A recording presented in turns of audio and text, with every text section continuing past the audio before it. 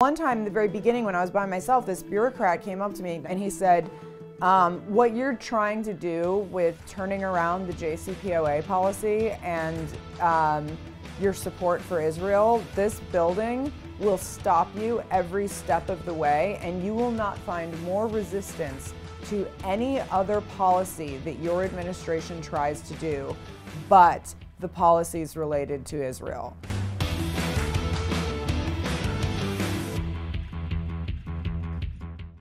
Amanda Milius, thank you so much for joining me on Global Perspectives. So Amanda, you are the director of the documentary film, The Plot Against the President, which in the film you prove that despite Hollywood's woke virtue signaling and one failed woke movie after the next, you have proven that conservative films are lucrative. And I want to talk about that. But beyond that, I've watched the film 3 times now myself. And what I found was the information that came out of it was shocking. Information about our intelligence agencies, about people like Adam Schiff seeming to willfully be deceiving the American people. And what John Solomon, who you interview in the film, mentioned that it seemed like there was something almost like an information operation being conducted against the American people. Wanted to ask you about that. Is that the takeaway from the film? Definitely. I mean, for me, the reason that I keep, obviously I return to the movie in most interviews because it's the biggest thing that I've done. It was a really big success. It was the #1 documentary on Amazon, I think still to this day. But also because what's really important and really relevant about that movie that stays relevant is that it's the blueprint. Okay, so it's the blueprint for how they do information operations on the American people on a grand scale. When we made that movie, we made it in the early part of 2020. Nobody had any idea that some of the things that have happened since that have been disproven would have happened. I mean, we've seen mini operations, we've seen giant mass scale info operations on the public, on the global public, on the American public since then. And the blueprint, I always point them back to Plot Against the President because it analyzes, the whole point of it was to take apart how they do these info ops and how they convince an entire portion of the United States that something that is not true is true. That has to be studied. I mean, even on a national security level, it has to be studied because basically our national security apparatus has turned against the state. And so for our audience who may not have watched it yet, but of course everyone must watch The Plot Against the President, you need to see this film, is that it's really, the story is about the Russiagate hoax and the accusations against President Trump that he was somehow colluding with the Russians. And so what we find again was that every kind of apparatus of the state was being used against the president to basically try to, you know, kind of turn an election where the people of America voted in a United States president, and they basically were trying to undo an election. And there was so much that you covered in the film was the role of General Flynn. Now, what I found fascinating about how it seemed like whoever the forces were behind this came after General Flynn within days of the Trump administration coming into office was the fact that General Flynn had been on record saying that he was going to be exposing the Iran deal, that he was against the United States going into the JCPOA 2015 Iran deal. What's your take on that? For a 90-minute documentary, there's a fairly good chunk of time that we talk about the JCPOA, the construction of the JCPOA, who was involved, why, and the people who were opposed to it, because this is one of the Obama administration's cornerstone pieces of their policy, and also a very important piece of the policy that our administration, the Trump administration, was 180 degrees against. So there's going to be, that's going to be a pressure point no matter what. General Flynn being a representative of someone who saw the flawed nature of that deal. And again, as the president's national security advisor, was not for that reason alone, but in addition was a natural target for the bad guys, if you will, to try to slow him down and slow down the presidency. And quickly, I'll speak to what you said when you began, which I've actually been thinking about more and more recently, which is we constantly hear this talk these days about our democracy and how the 2020 election was such a threat to our democracy because it was challenged and all of this. And without getting into anything about 2020, what was 2016 if not and the entire Russiagate hoax, but an internal rejection of the 2016 election? The difference is the 2020 election was challenged from the people, from the outside.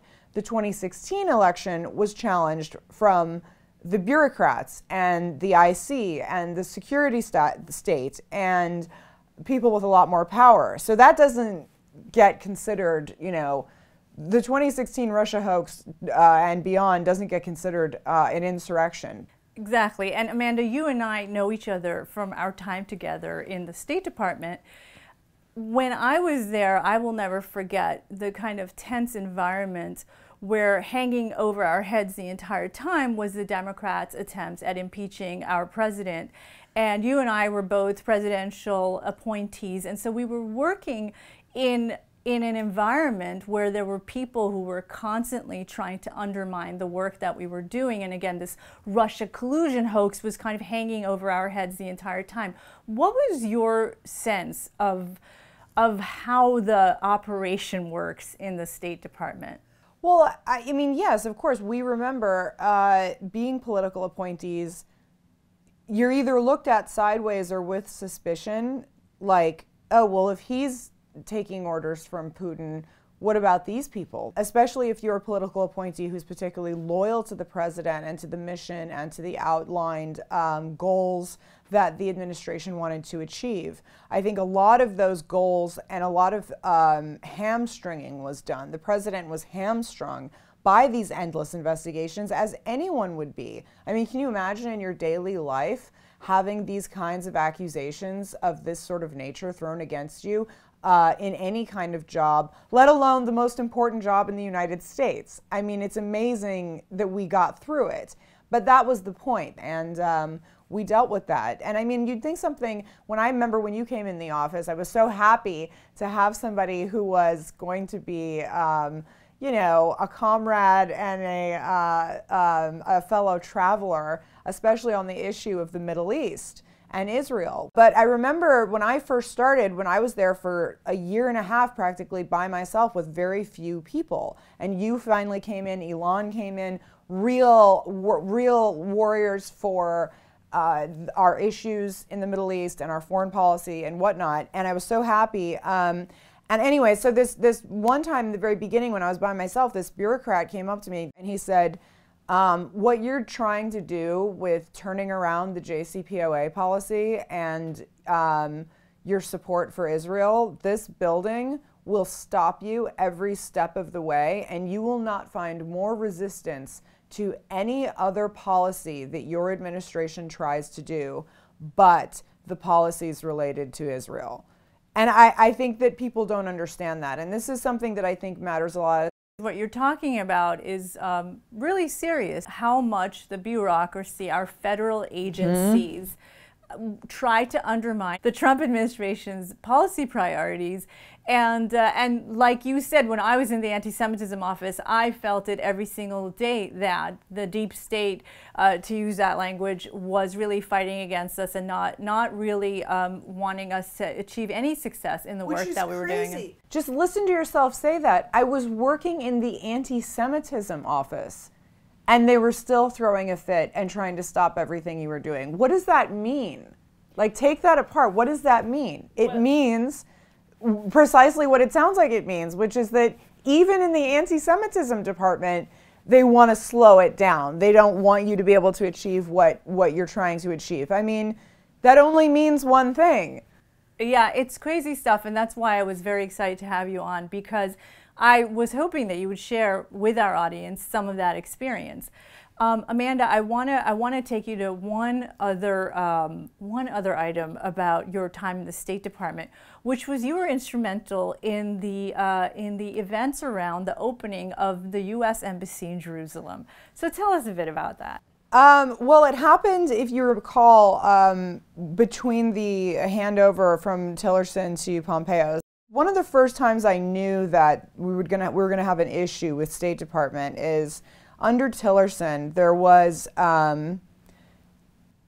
questions about, well, aren't we gonna? It was one of the first top 10 issues. We're gonna open the embassy in Jerusalem. And the Tillerson crowd and his main staff, his main office, his main senior advisors, everyone agreed that we would not be able to do this within 8 years. It would have to take at least 8 years. There would have to be many discussions before such a thing could happen, and blah blah blah.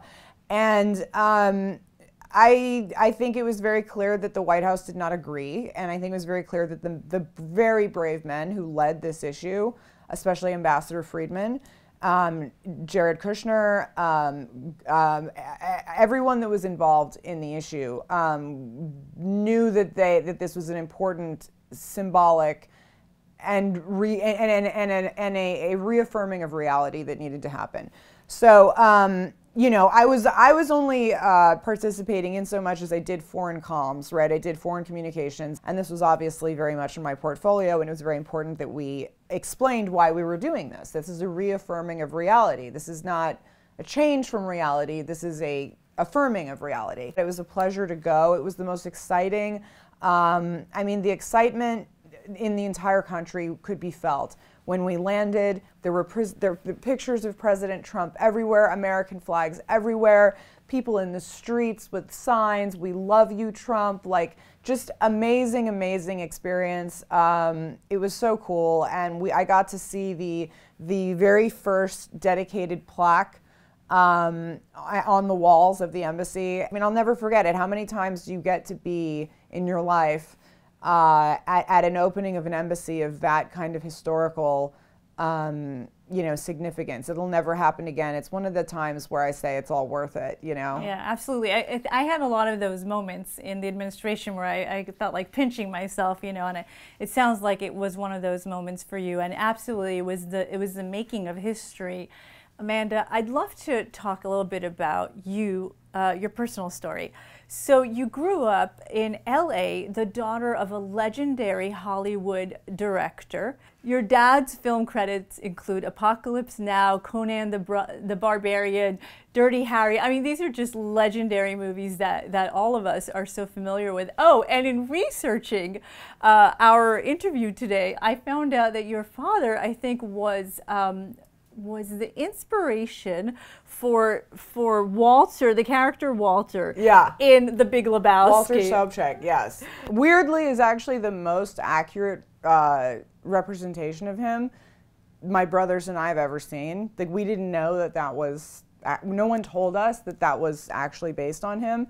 But as we grew up, we were fond of the movie, and we were like, this is so weird. That guy is just like Dad. I mean, how do you invent a character like that? Like, it's like, I don't even know how that's possible. Then my brother figured it out. So now it has this whole new meaning, and then we love it because it's, that's the kind, it's so accurate. So the character is his cult favorite, and I think the favorite line that everybody has is "Show 'em her f***ing Shabbos." Well, I love it too, because you know what? I have such a thing where so many times online, I gather a eclectic collection of friends and followers online just because I don't know how or why. Really, I just make movies, but I just use it as sort of a mental diary to kind of like spout things that I think, now that I have no reason not to. Because a lot of them will come back and they'll be like, oh, she's an Oshki, la la la. They'll just say, Shomer f***ing Shabbos. Like, I mean, that's just what I do. It's like, who do they think? Like, I'm like Walter Sobchak's daughter. Like, of course I'm Jewish. Like, what do they want? Like, it's hilarious. I love it. And I think anyone who knows you has to love you, Amanda. But and it's the truth. It's the truth. But so tell us a bit, what was that growing up like? Well, it was weird. I didn't really discover the heritage my family had in the United States until we uncovered a lot of stuff at my grandmother's estate. When I went to New York, I became more interested in A, our family history, and B, practicing Judaism, finding my place in it. It was just not something that we did as much as kids. I mean, my family is Hollywood. It's very all over the place. My dad got married again. My mom, you know, I mean, the family tree in Hollywood looks crazy. It's like everyone's married 10 different times. It's not a normal, you know, family situation. So I really got more into it. Obviously, my ex-fiance had lived in Israel half his life. I'm really fond of Israel, and certainly that sort of type of living with Judaism, I think, is very appealing to me, more so than the sort of stereotypical American style, I guess. I love how everyone goes to the army there. I love the IDF. I think it's so cool. But I mean, the amazing thing about Israel is that Israel knows at any moment that their very existence is threatened, whereas in the United States, we have the luxury of having all these absurdities in our military, like pregnant flight suits and taxpayer-funded transgender surgeries and all of this. It's a fascinating country, and I also think this the Jew, the Israeli Jew that you're describing, is rugged, yes, militarily adept, and it's not Woody Allen. It's not Woody Allen, exactly. And I find this archetype a little more appealing. Yeah, I'm with you. I'm with you all the way, Amanda.